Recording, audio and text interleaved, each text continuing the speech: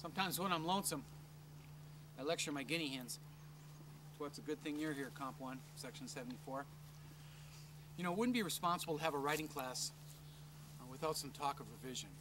Revision is the idea of taking something and making it better. If you've got a bad haircut, well, you get a better one. If you used to garden in rows, which created all kinds of weeds, well, switch it up. Garden in boxes, and then mulch between them to deal with the weed problem. I have to tell you that the idea of revision is something I'm just kind of torn on in a lot of different directions, torn asunder, because I've heard so many things about it from so many different people over the years. I know that you've probably had English teachers who were taught process writing. And this idea, you pre-write, you write a series of drafts, and then at the end you publish. A product kicks out. I've had my problems with process writing in the years, because what if a good text doesn't kick out, you know? What if you do this step-by-step thing and it doesn't work? Writing's more complicated to me than that. It's just sort of a messy process, really. I remember bringing the American writer Billy Collins to my students years ago. I haven't told you this yet, but I used to have a wealthy donor that enabled me to bring some of the greatest poets in this country to my old classroom in my old teaching life. Here's a picture of me and Billy Collins. Billy Collins told some university students that I brought him to one afternoon, he said, you know what, revision is for sissies. It's for sissies. And then later, when he was with my high school students, I said, what did you mean by that? Billy Collins said that, you know what, actually writing can be likened to cooking. If you have a bunch of people over, there are cooks who will make a wonderful meal and then just destroy their kitchen and clean it up at the very end of the night. That's kind of the way I cook up in that kitchen. There are also cooks, Billy says, who clean up as they go along. They tidy as they cook. Billy Collins told my students that as a cook, he's the kind of guy who makes a big mess, a big explosion. And as a writer, he's the kind of writer that tidies up as he goes along. I've had students in the past who have engaged in revision and those who not. The research says that it's more likely a young woman that's going to revise a paper rather than a young man. Young men are utilitarian. We get it on the screen, we get it on paper, and we call it done. Women are going to want to fuss with it and dither. There's research out there that proves it. So when I get confused about something like revision, I go to famous writers and I think about them. We could think about F. Scott Fitzgerald. When he wrote The Great Gatsby, he revised that thing backwards and forwards. Drove himself crazy. And he revised it so thoroughly, he ended up with more than one text. There's more than one version of The Great Gatsby. That's what makes it unstable. We could think, too, of Gustave Flaubert. While he was writing Madame Bovary, he'd work all morning on a sentence and then fling himself on his couch in exhaustion, and then write his friends long letters about how horrible it was to be an iconic, world-famous French writer. I think, too, of my hero, I keep dropping his name, Jorge Luis Borges, in this beautiful little book called His Craft of Verse. When he gets near the end, he says, "Had I advice to give to writers, and I do not think they need it, because everyone has to find out things for himself, I would tell them simply this. I would ask them to tamper as little as they can with their own work. I do not think tinkering does any good. The moment comes when one has found out what one can do, when one has found one's natural voice, one's rhythm.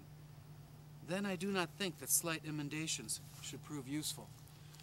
Well, 3-4 centuries before this Argentinian wrote this, Desiderius Erasmus, who I just adore, used to go into his classrooms and tell his students to rewrite the same sentence again and again and again in as many different styles as they possibly could.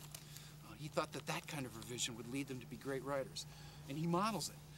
In this very famous book that a student bought me, The Rhetorical Tradition, Readings from Classical Times to the Present, there's some examples of Erasmus doing exactly this. He takes the idea, "I'll never forget you," and he rewrites it again and again and again. "Always as long as I live, I shall remember you. Never as long as I live shall I fail to remember you. Never during the time I yet shall live shall forgetfulness of you overcome me. At no time while I have life shall you disappear from my thoughts." Okay, this goes on for pages and pages and pages.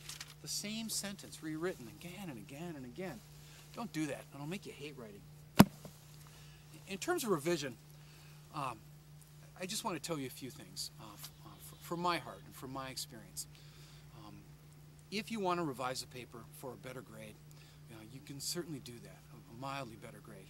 There's only two conditions. You have to talk to me about it, either in an email conversation or on the telephone, or come visit me in my office. You also can't ask me how to make it an A essay. Please don't do that. I don't have the exact railroad to do that. I can offer you little tips too. Take a look at your essay when you're done with it, and just look it over. Have you given it a decent title? Does it have dread shrinking paragraph syndrome? Is the conclusion shorter than the introduction? Have you started out too many sentences in a row with that noun cluster pattern? Time to break it up. Any part of speech can get a sentence going. But in all my years of teaching, I think the single most important thing I've ever told my students is this. When you write a paper, you're going to write it with this inner voice, and you're going to write in silence. You're either going to write on paper or you're going to tap on a keyboard.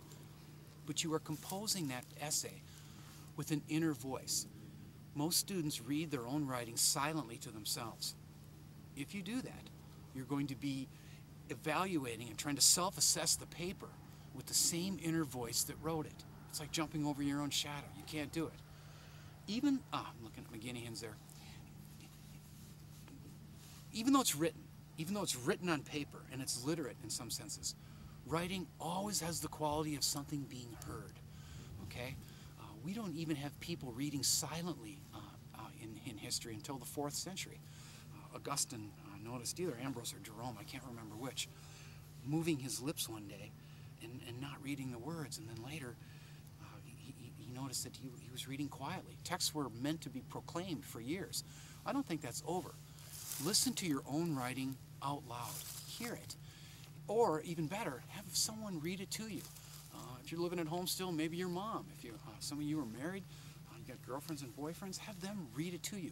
If you do that, if you listen to a text, you will be astonished at what you'll hear. You'll hear errors, you'll hear tone-deaf phrases, you'll hear the kinds of mistakes that you simply can't if you're reading quietly to yourself. In the years that I've done this with students and told them this, little miracles have happened. Sometimes if a student really writes a tone-deaf sentence, I'll write in the margins, read this to yourself so they can hear it, so they can hear their own error. Or if they're nearby, I'll say to the student, listen to what you wrote, listen to this. And then they cringe, they don't want to hear it, or they're going to want to grab it and go read it to themselves. In terms of revision, I think the thing I'm going to do here is just sort of punt, so to speak, and go to a bigger, better English teacher than me. Pretty soon on our news page in D2L, you're going to see a link to a film that was made by a man of genius. His name was Richard Lanham. He taught at the University of Chicago and other places. He wrote a very famous book called Style, an anti-textbook. And I have his gear on my bookshelves in my little glass porch, always near. It's just one of my little friends that I need nearby. In 1983, he made a film called Revising Prose. There's some drawbacks. It's 1983. It's made with something that he calls TV graphics, probably with an early Apple II GS. You could probably find them in a museum. These graphics, particularly for you gamers, are going to be painful. They will haunt you the rest of your life. If there's musicians here, you're going to be haunted too, because the soundtrack is made with an old Farfisa synthesizer, you know. But if you can cut past that and get to his content and not the form, you are going to really learn some things about writing and how to revise your own prose.